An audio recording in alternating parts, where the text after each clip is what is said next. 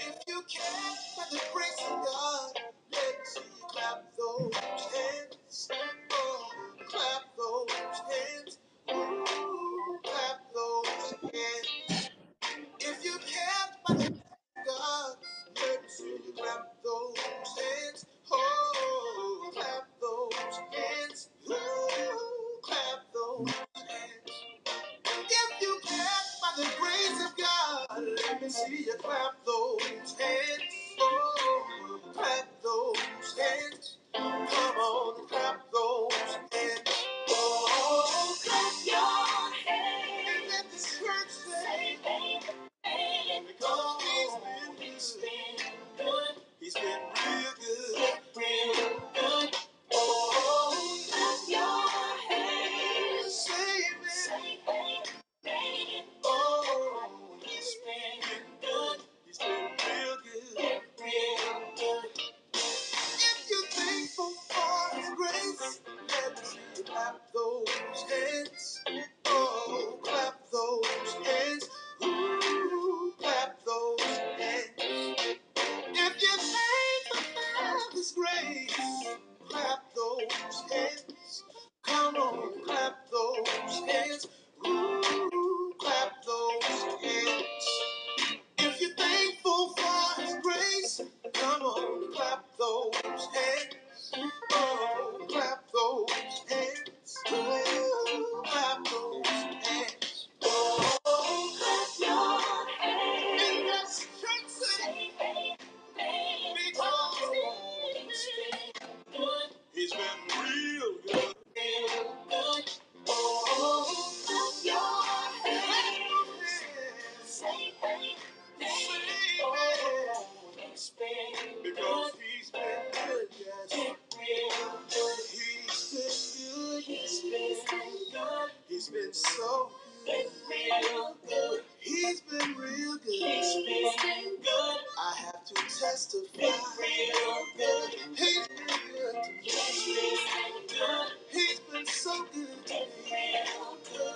I just can't tell it. He's been good. I just can't tell it. Real good. When I look at my life, and I look at my wife, I just smile all the time. Cause I know I got faith, and I know I don't deserve it. I know I'm not worthy of it, but it's because of your grace and your mercy. I just want to say thank you. Thank you. You've been real good, real good, real good, real good, real good. You've been better to me than I've been to myself. I like it, I like it, I like it. You've been better to me than I've been to myself. Say it again, say it again. You've been better to me than I've been to myself. Ooh, you've been better to me than I've been to myself. Change everybody clap your hands. Oh yeah. Let me see you clap your hands. Let me see you clap your hands right there. Let me see you clap your hands. Let me see you clap your hands. Oh,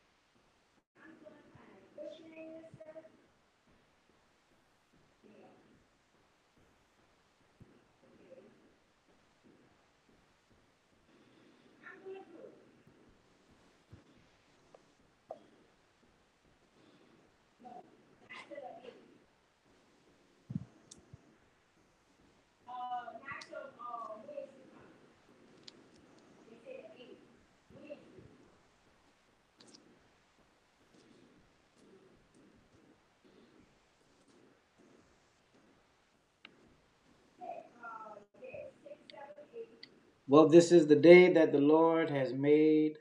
We will rejoice and be glad in it. We praise God, the Father, the Son, and the Holy Spirit for allowing us to be alive in the land of the living and to experience His goodness and His greatness. Certainly, God is still good and He is still worthy to be praised. We thank all of you for joining us this morning on our conference call. And for those of you who are joining us as well on our Facebook Live, we thank you very much.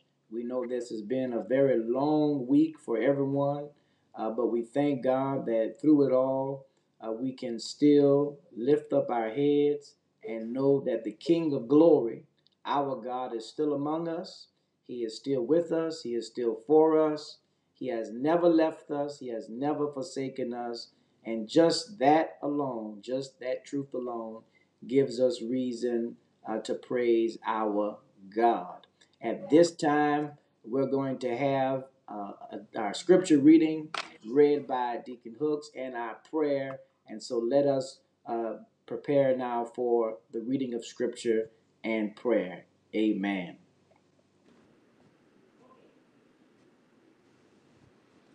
Amen. Good morning, Stronger Hope family. I'll be reading from Psalm 42, verses 1 through 5. And I'll be reading from the New King James Version. And it reads, "As the deer pants for the water brook, so pants my soul for you, O God. My soul thirsts for God, for the living God. When shall I come and appear before God? My tears have been my food day and night, while they continually say to me, where is your God?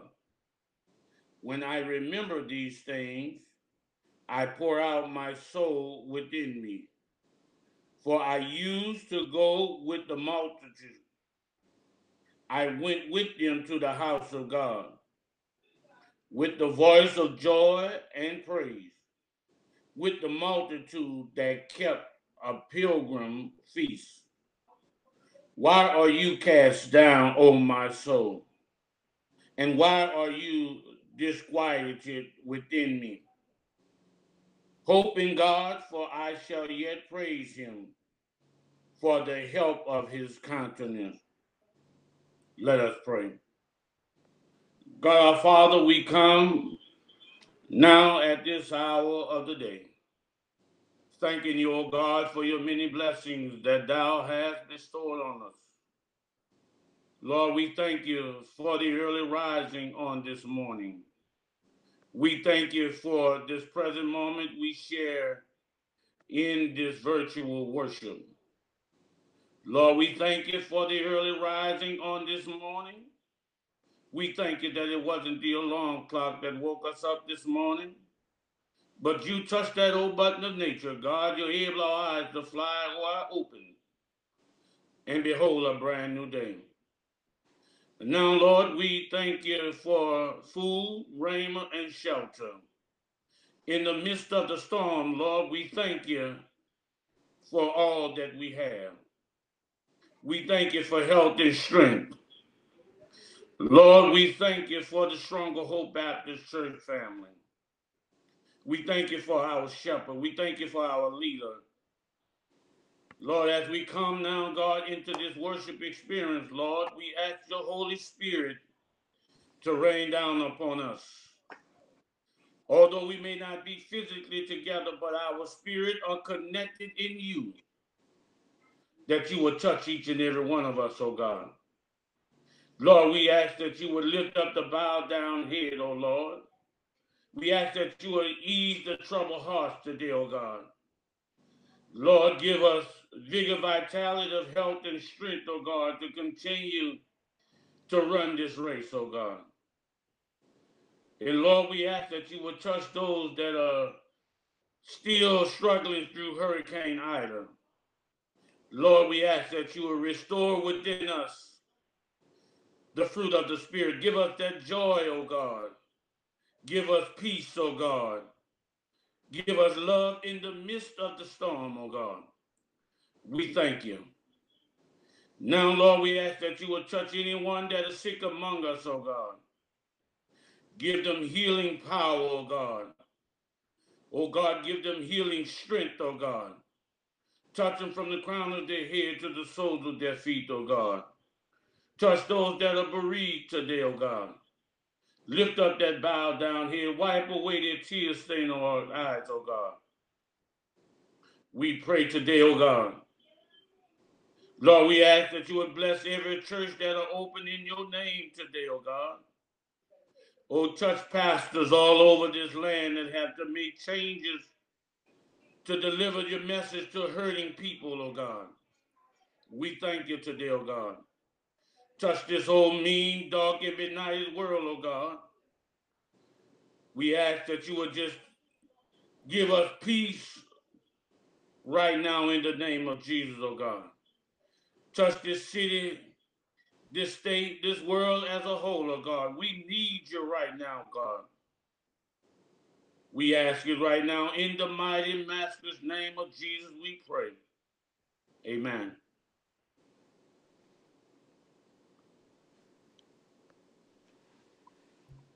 Praise him, praise him, praise him, praise him.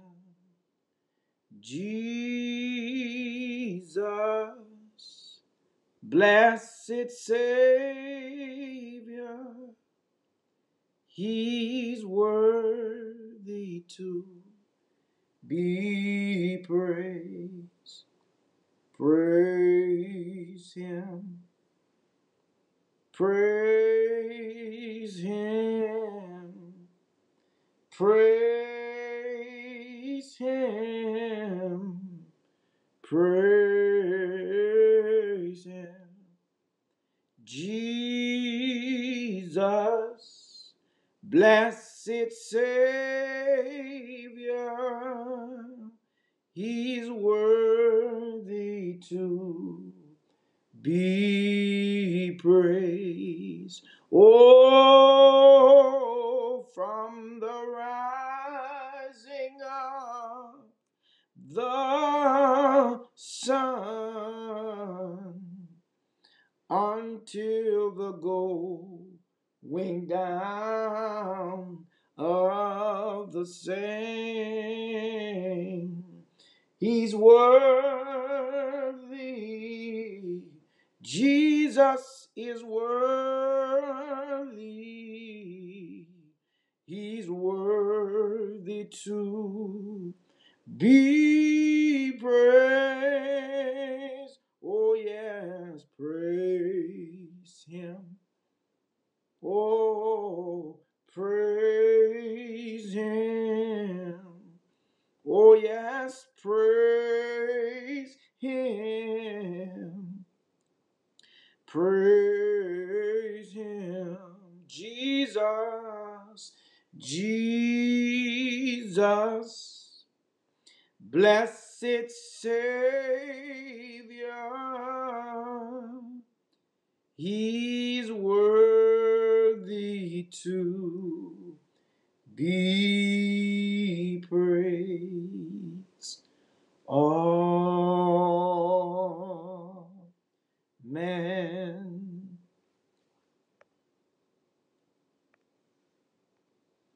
Well, to God be the glory. We thank God for the privilege and for the opportunity to still worship, although it is in the fashion of being virtual. We still thank God that we're able to worship him in spirit and in truth. We thank God for the reading of scripture and prayer by Deacon Hooks. At this time, we're going to yield to him as he shares with us worship by giving. Let the church, wherever you are this morning, wherever you are today, let the church of the living God say amen.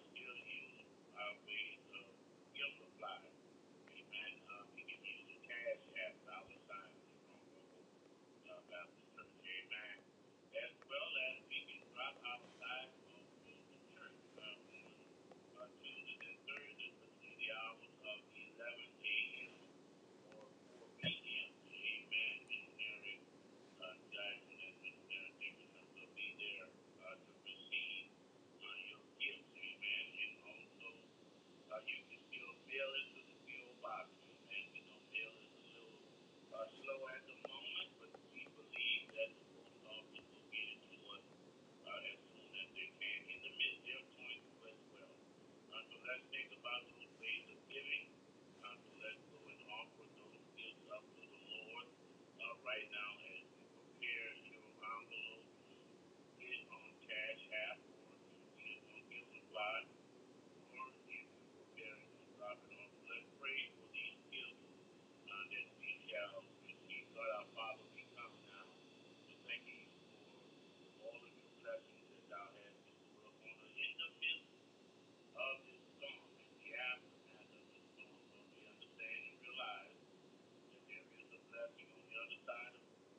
Now, Lord, we thank you for these gifts.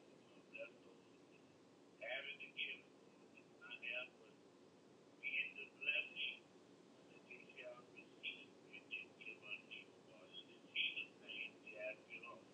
Amen.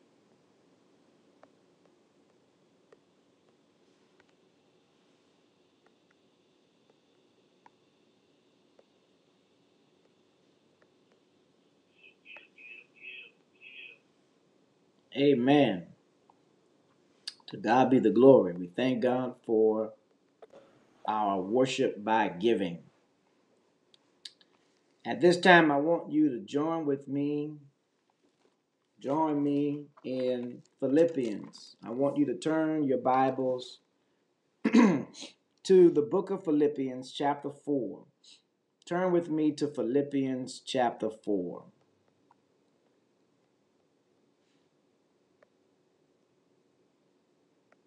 Philippians, chapter 4, and verse 4.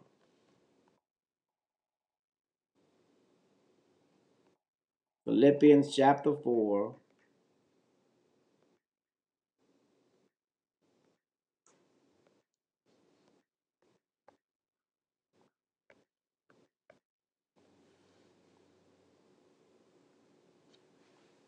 Philippians chapter 4 and verse 4.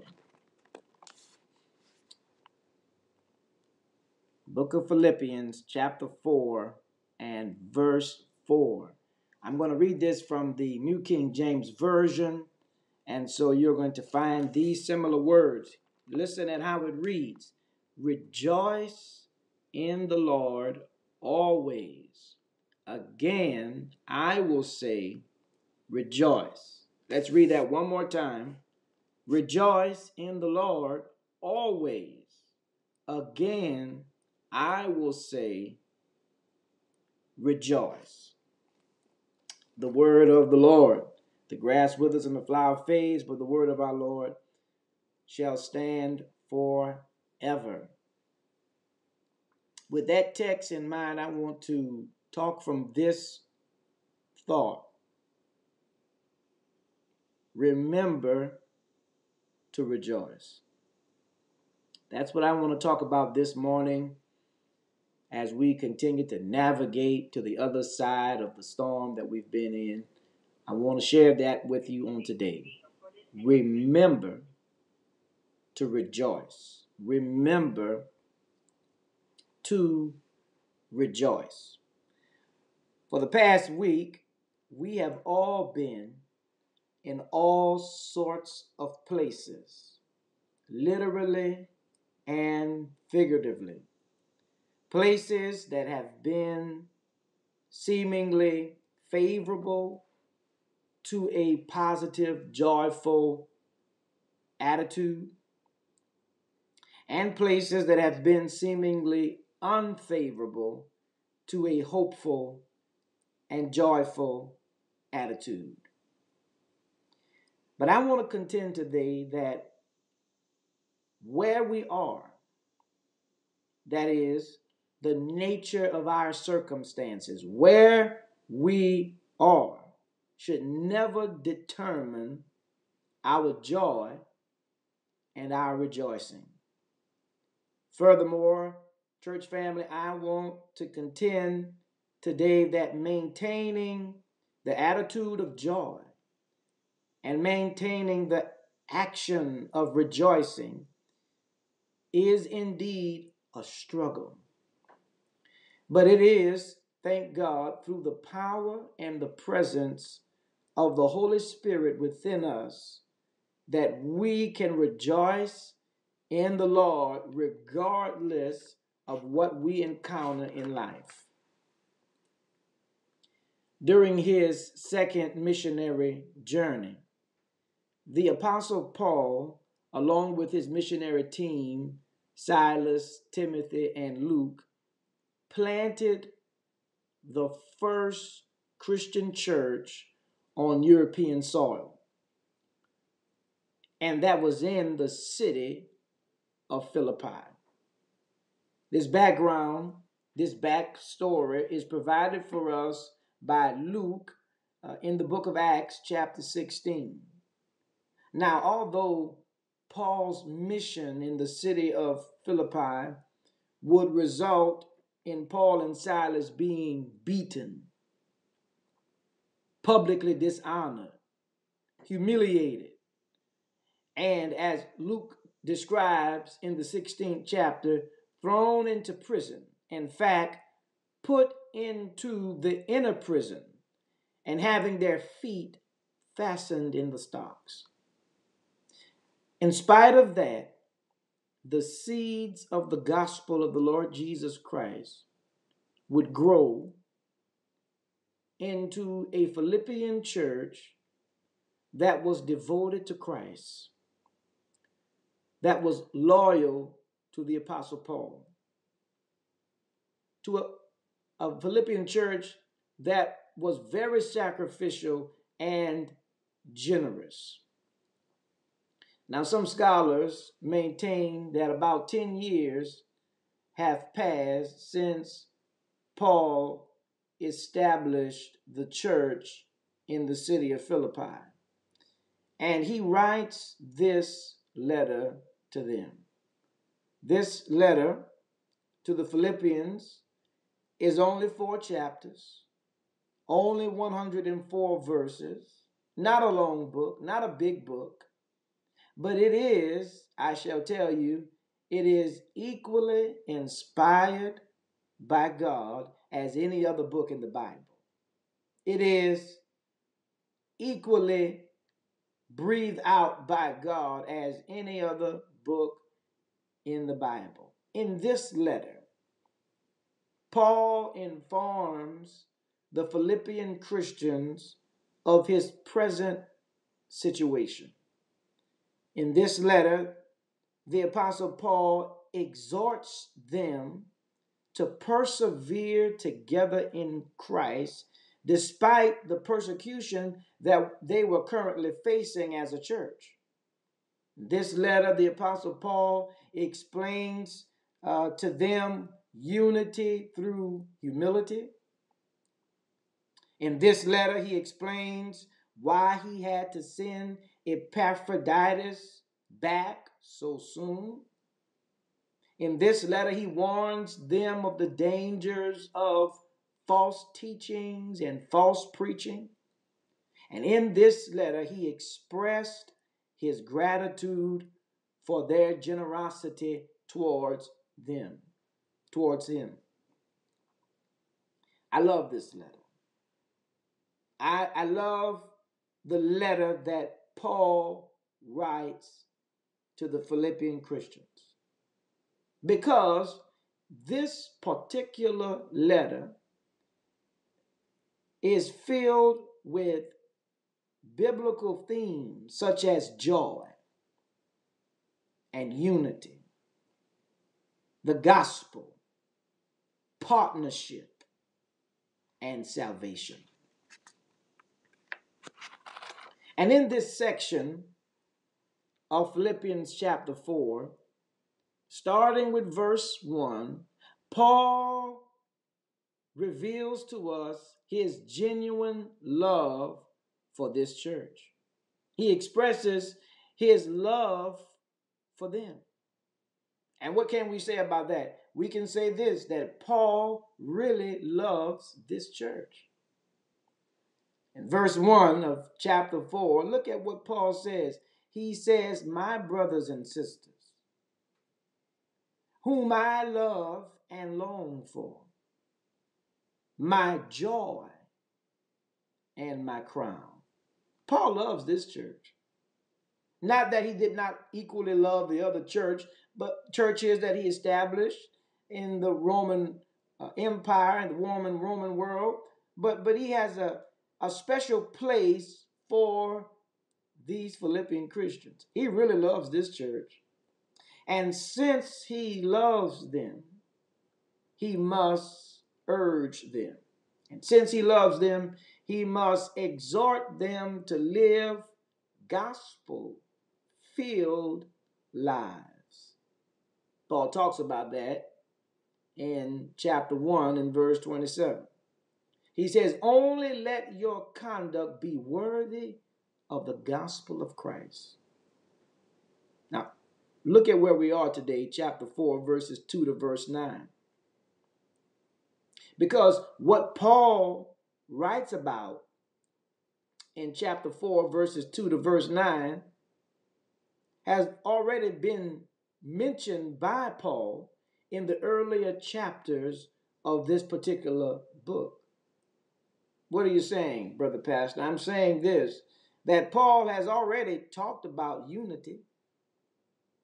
Paul has already talked about rejoicing. Paul has already talked about gentleness. Paul has already talked about prayer. He has already talked about Christian, Christ-like character. But it is the Holy Spirit of God who causes Paul to reiterate these things in a different way. 2 Peter chapter 1 and verse 20 reads for us, for prophecy never came by the will of men, but holy men of God spoke as they were moved by the Holy Spirit. Paul reminds them to rejoice because the Spirit of God wants them to remember that. Paul reminds them to rejoice. He's talked about it already,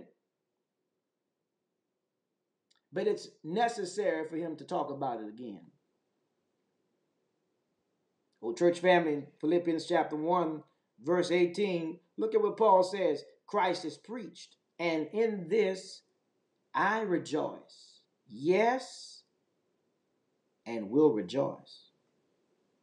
Look at what Paul says in Philippians chapter 2 and verse 17. He says, yes, and if I am being poured out as a drink offering on the sacrifice and service of your faith, I am glad and rejoice with you all. Oh, keep indulging me, because look at what Paul says in Philippians chapter 3 and verse 1. He says, yes. Well, let's look at the fact that Paul has already mentioned, he's already mentioned rejoicing.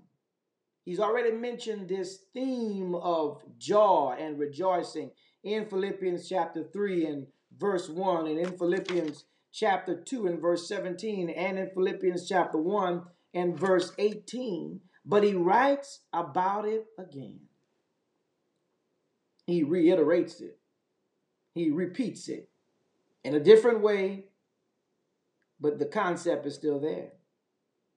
And listen, people of God, given the world we are living in today, we need to be reminded to rejoice. We need to be reminded to rejoice in the Lord. Regardless of how many sermons and Bible studies we've heard on the subject matter of joy or rejoicing, we need to be reminded today, rejoice in the Lord. Oh yes, people of God, these biblical themes, biblical truths need to be restated. They need to be reiterated. They need to be repeated so that we can continue living spirit-filled lives that honor Christ Jesus our Lord, that glorify our Heavenly Father. In other words, these truths need to be restated so that we can remember how we're going to live. What does rejoicing mean? What does rejoicing mean? That's an interesting word in the Greek, and the structure and the nature of that word suggests to us that this word means to rejoice not just sometimes, but this is a continual action. This word calls for a lifestyle of joy, a lifestyle of joy. And this lifestyle of joy comes from an active choice that we choose to make regardless of what we are confronted with in life. That's rejoicing.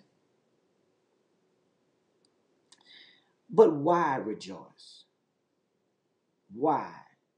Why rejoice? I'll share with you why. Because in this life, we as people, we tend to misplace our joy. And we tend to fail to rejoice due to our adversary, Satan, due to our adversities, due to our affliction and our anguish. That's why we need to rejoice and remember to rejoice, because in this life we tend to misplace our joy. We tend to fail to rejoice because of our adversary and because of our adversities and our afflictions and our anguish. But the text teaches us today, as it is written by Paul, who is moved by the Spirit of God to write, that I can rejoice because of what Jesus has done for me. Oh, do you know him this morning? Does he live in your heart? Do you have a relationship with the Lord Jesus Christ? Because if you do, then you can rejoice in the Lord because of what he has done for you, because of what he is doing for you, and because of what he will do for you. The songwriter said, I sing because I'm happy. I sing because I'm free. His eye is on the sparrow. That's the reason why I sing. He watches over me. What are some of the reasons why you can rejoice in the Lord? Well, I sing because Paul said in another letter to the Ephesians, for by grace you have been saved through faith, and not of yourselves. It is the gift of God. We can rejoice because God has given us a free gift. He's given us salvation. That's why I rejoice. I may not have everything I want, but God has given me everything he knows I need. I can rejoice. I may not have everything I desire, but God, in his inexhaustible mercies, has not given me what I really deserve. And you know what we deserve as people who fall short of the glory of God? We deserve death. We deserve damnation. We deserve disease. We deserve devastation. But we serve a merciful God who has not given us what we really deserve, but has given us something he knows we really do not deserve, and that's grace. Thank you, Lord, for not giving us what we really deserve. That's why I can rejoice. It was David, the psalm writer, who said, I waited patiently for the Lord, and he inclined to me, and he heard my cry, and he also brought me up out of a horrible pit, out of the miry clay, and he set my feet upon a rock and established my steps. He put a new song in my mouth. That's why we can rejoice. We can rejoice in the Lord because of what God has done for us, because of what God is doing for us, and because of what God will do for us, because he watches over us, because he keeps us, because of the fact that all of our help comes from him, because of the fact that he promised never to leave us nor forsake us, even when we go through the waters and pass through the waters and go through the flood, and even when we are in the fiery furnace, he is still with us. That's some of the many reasons why we can rejoice, because he knows what we need and he's able to provide for us everything that we need. We can rejoice in the Lord. Let me ask you this next question. Where does your joy live? Where does your joy live? Where does your joy live?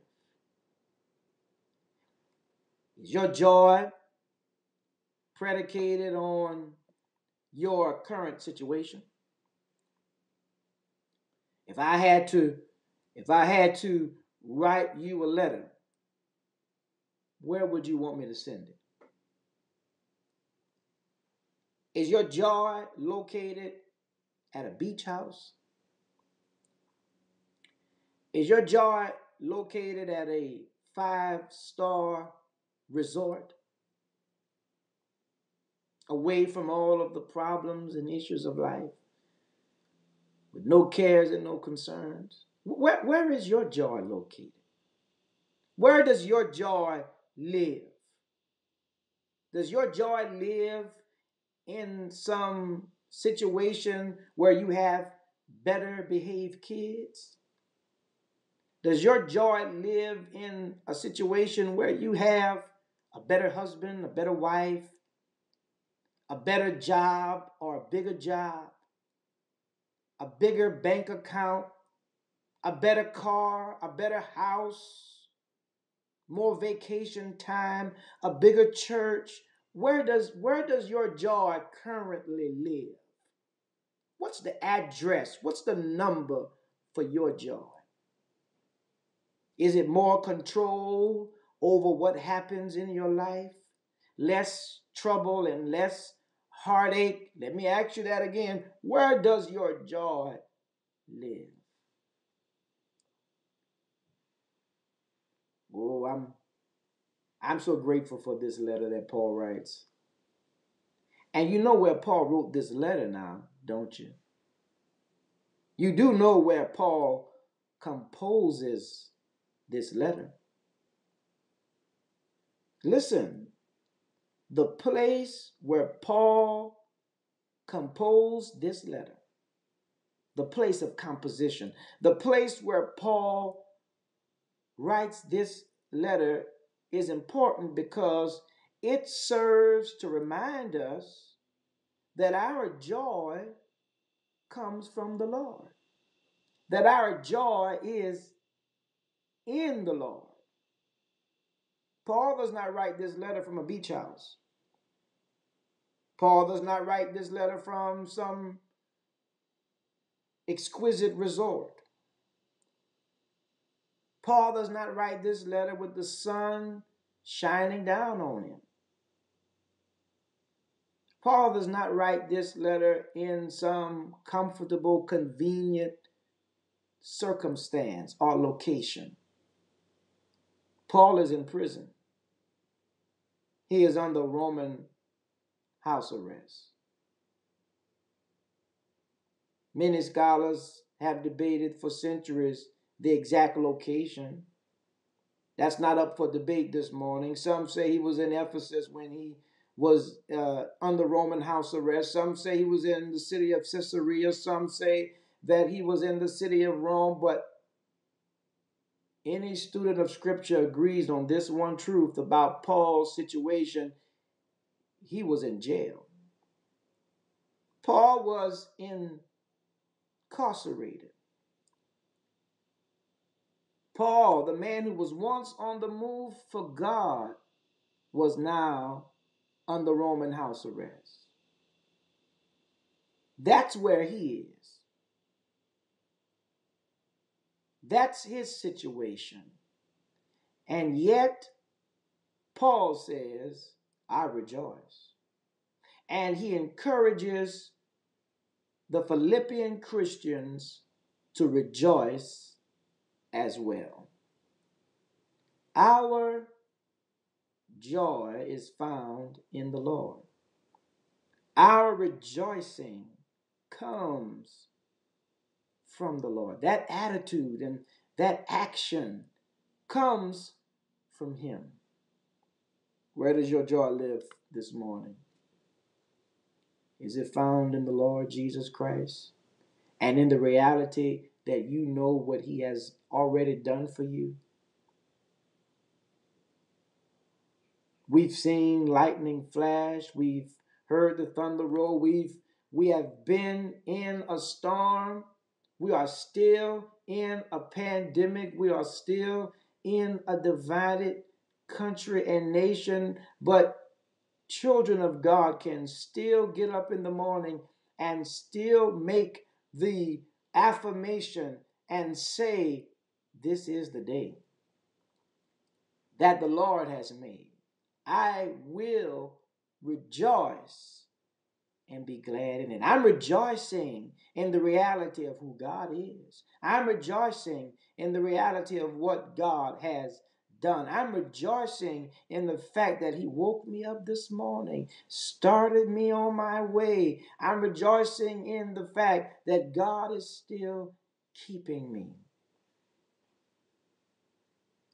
Our joy comes from the Lord. Our rejoicing is in the Lord. And Paul, finally, with just this one verse, he teaches us when to rejoice. He teaches us when to rejoice. Look at what Paul says in the text. He says, always, not every now and then, not when you feel like it. It's not based on your feelings, because feelings are subject to change and feelings fluctuate and they go up and down. My joy is not based on how I feel. My joy is not based on whether or not I'm on top of the mountain. My joy is not based on whether or not I'm in some valley of anguish or sorrow. My joy is based on the fact that I have a relationship with God through my Lord and Savior, Jesus Christ.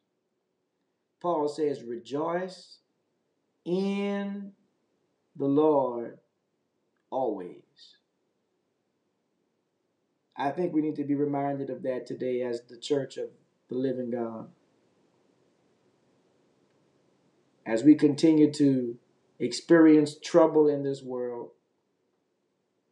tribulation, temptation, trials, we need to be reminded as the Philippian Christians to rejoice in the Lord always.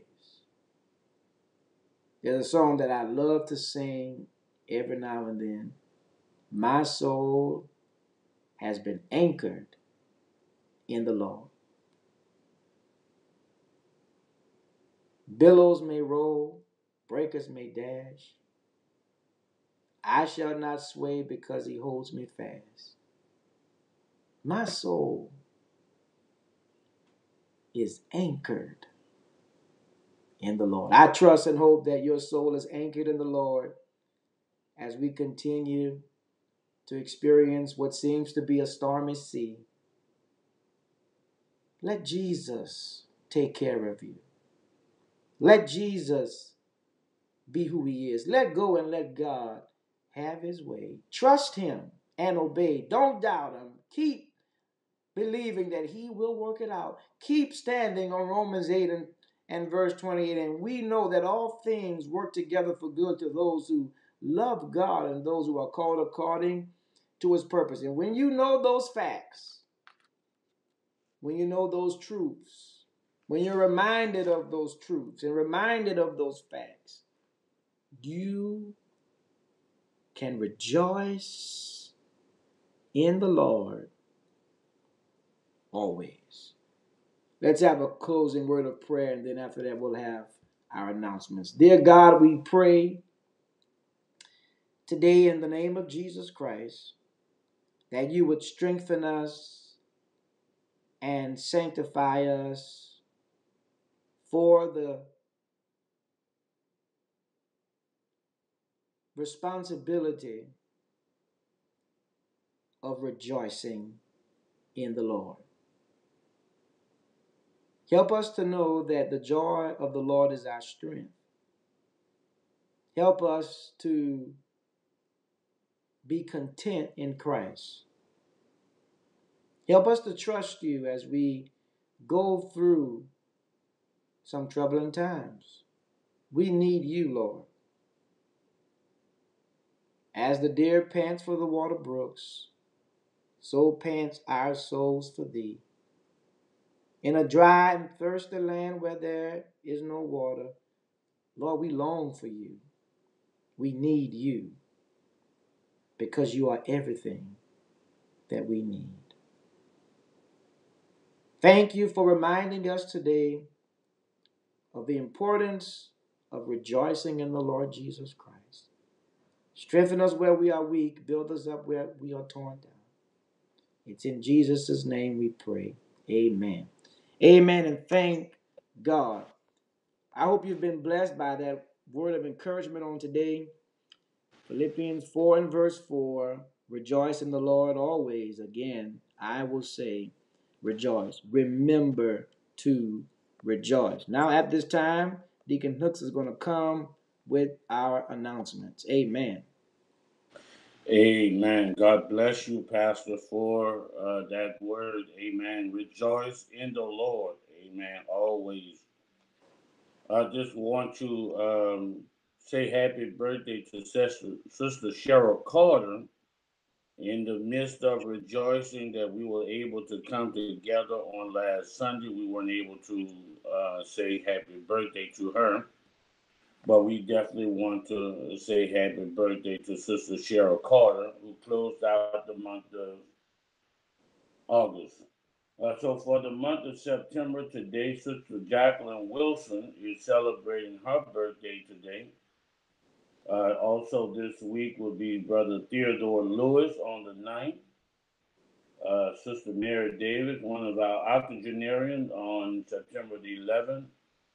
Brother Dwayne Richardson on the 14th. Brother Willie Johnson on the 19th. And we have a double hitter on the 26th of September. Sister Cynthia Bush and Sister Benita Sims will be celebrating their birthday.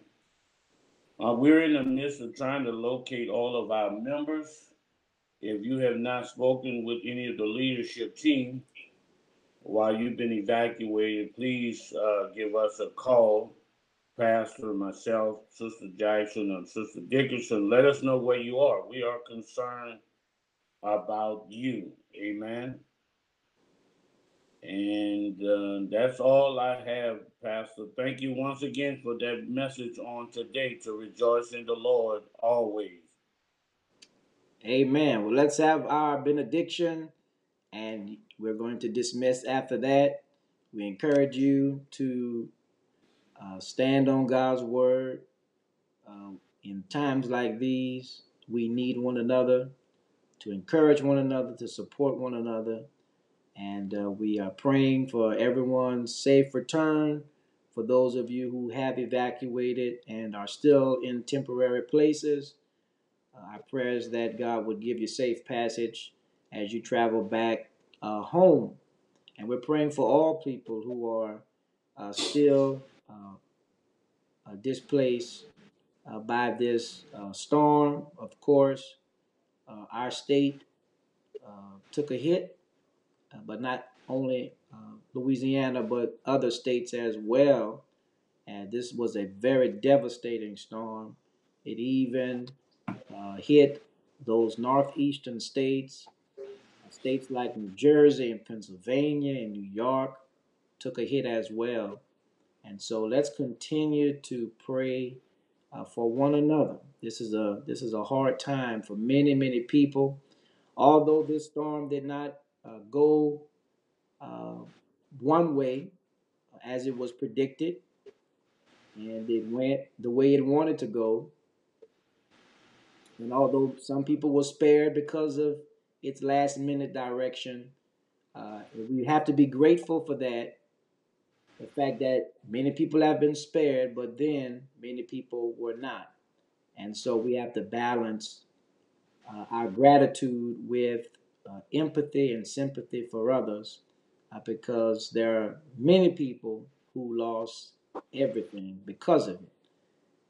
I thank God for the roof over my head and my family's head.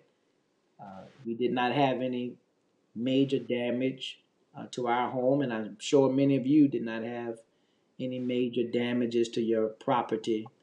And we rejoice in that fact. We are grateful to God. But at the same time, our hearts are hurting for those who lost absolutely everything and who cannot return home. And so let us be in prayer for everyone. We're going to get through this together. Amen. We're going to get through this together. Hurricane season is not over with, so we cannot let our guards down. We got to just be real and speak the truth. This is the peak season for hurricane season. And so let us continue to pray and ask God to show us mercy. But and I say if another one comes our way, we have to continue to be prepared. We have to continue to be prepared, have a plan in place, know where you want to go, talk with family members, check up on family members. We just got to continue to be prepared because we don't know. And we're living in some days where we're not only experiencing natural catastrophes, but we're experiencing man-made catastrophes. Uh, a young person lost their life because of gas, because of gasoline. People are fighting. People are shooting one another over gasoline, and so this is very troubling. This is a troubling reality for our world when someone will shoot someone else and kill them because of gasoline. We have to continue to pray, church. We have to continue to pray for the state of our communities and for the state of our world. Amen. Let us go to God in prayer. Let's look up to Him. Now unto Him who is able to keep you from falling and to present you faultless before the presence of His glory with exceeding joy. To Thee only wise God our Savior be glory and majesty, dominion and power both now and forever. Amen. God bless you. May God keep you is my prayer. Go in peace and serve the Lord. We will see you next Sunday in the sanctuary. God bless.